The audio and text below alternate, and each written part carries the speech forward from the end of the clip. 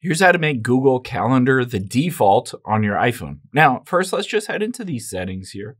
And we need to scroll down to the very bottom. You can see apps. So tap on apps.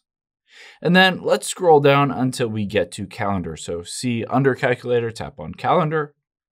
And you can see calendar accounts. Let's tap on that and make sure you have your Google account added as a calendar. Let's say you can tap on it and you want to make sure calendars is toggled on. So you've turned on the calendar for Gmail or Google account, but let's go back here and scroll to the very bottom and you can see third to the last is default calendar. I can tap on it.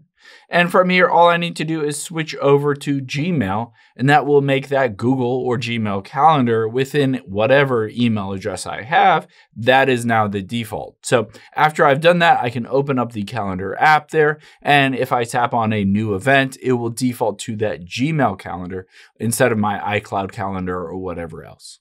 I hope this helps. If it did, hit the subscribe button down below. Really helps me out. Thanks, guys.